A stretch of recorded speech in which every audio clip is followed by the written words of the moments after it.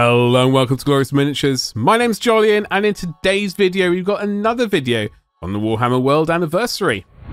Make sure that you like, subscribe and indeed hit the bell for notifications. While you're doing that, I will start the video. So as the twin-tailed crusade constructs a new settlement in Aquishy, those forgotten by Sigmar in the Age of Chaos stalk the Great Parch, battling for survival under the watchful gaze of the ruinous powers. The Darkoath tribes live via the maxims of strength and duty, but few are as ferocious as the Brands. Infamous for their ruthlessness, this tribe is ruled with steely conviction by Gunnar Brand and his oath-bound kin. Aha! The Darkoath. Okay.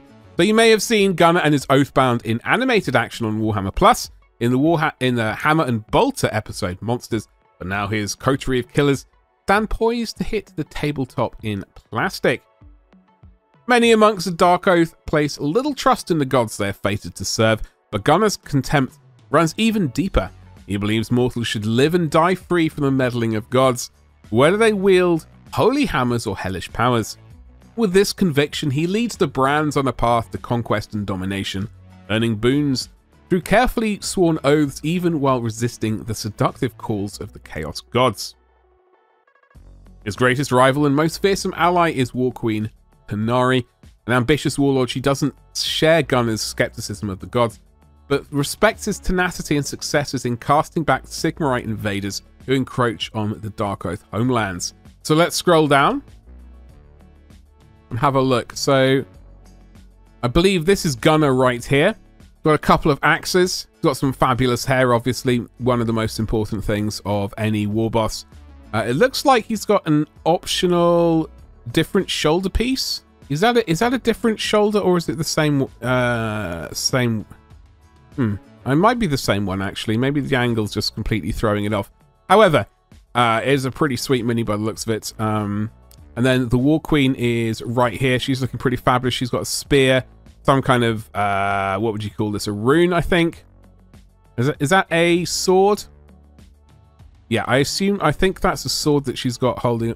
Yeah, that is a sword she's got there, or at least a very large dagger. So that's another sweet looking mini.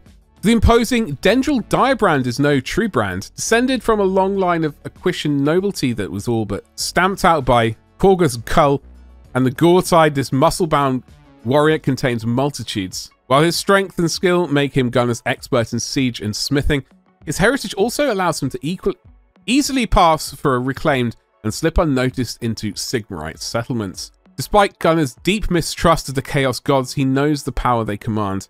He leaves it to broken Nadja to divine their intent. Though he is wary of all touched by the ruinous powers, Gunnar cannot help but respect that Nadja has never once led him astray. Though her own motivations are co-opted by visions of slaughter and conquest for Gunnar, if only he walks the path of glory. So I guess that is... so let's have a look at those two. So there is the Siege Noble.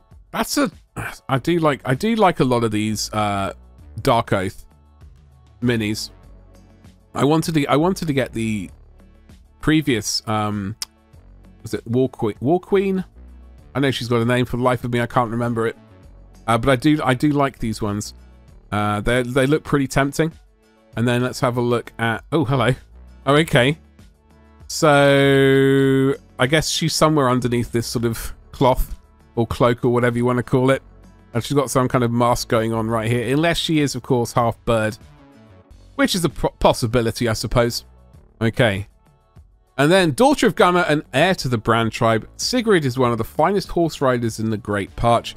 Brash and headstrong, she frustrates her father, but has also saved his life countless times with a well-placed arrow.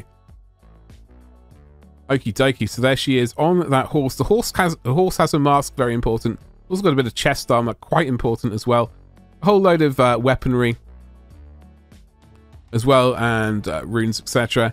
Yep, another cool mini. Will I be getting them? Who knows?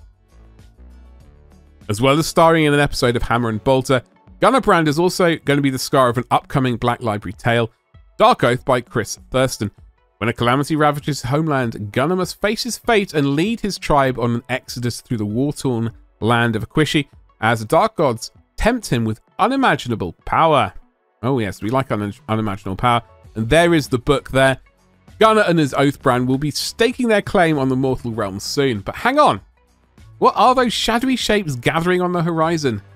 Hurry back to Reveal Hub before things get nasty here. Ooh, who knows what they are? I certainly don't. But there is one more video coming out after this. So do check top right hand corner. Hopefully I will link to it. And also, don't forget to like, subscribe, and indeed hit the bell for notifications so you get those future videos. Get a nice little email saying I've released a new video. And in a couple of months, I'll actually be back to painting, I hope. With all of my fingers crossed. That's all I gotta say. Do we like this? I